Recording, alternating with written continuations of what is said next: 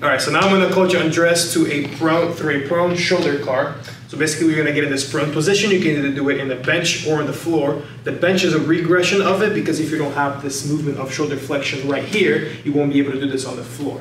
Okay, so for the sake of this exercise, we're gonna do it on the bench, but if you do have the ability to do it on the floor, go ahead and do it. So we're gonna start the movement of the regular shoulder car, going first into full flexion. This is gonna load first your flexion since that's what you're putting against gravity. Make sure you grab it onto something like a lacrosse ball and really squeezing the lacrosse ball with your entire body, irradiating energy through your core, through your legs, through your upper back. Keep moving in through your shoulder car, all the way back into shoulder abduction. Keep rotating the shoulder all the way into finish, all the way back into extension.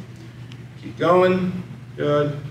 Squeeze out every single last range of motion that you possibly have from this position.